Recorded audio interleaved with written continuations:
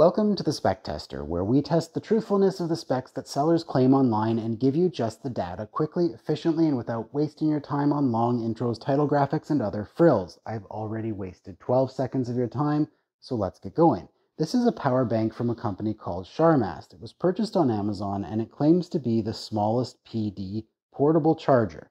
PD stands for USB power delivery, and it's one of the newer specs for charging and discharging devices faster.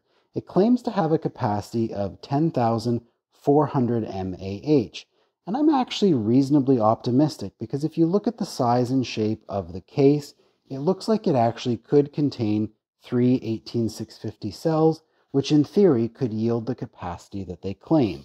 It has two USB ports that have Quick Charge 3.0, as well as a USB PD input and output and a micro USB port. It only weighs 192 grams, and it really is about the size of a deck of cards.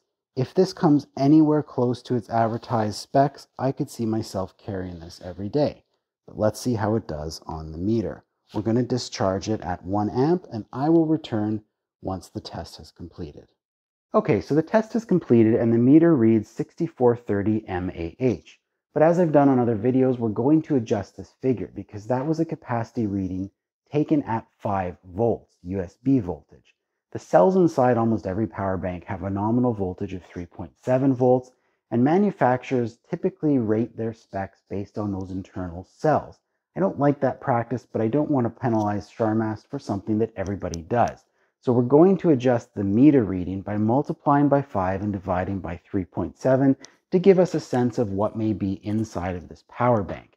And in this case, that results in an adjusted capacity of 8689 mAh. That's 16% under the advertised spec, but I think that is a decent result. There will always be some efficiency lost to the voltage boosting process, and while I'm not an expert on conversion efficiency, 16% doesn't seem overly egregious.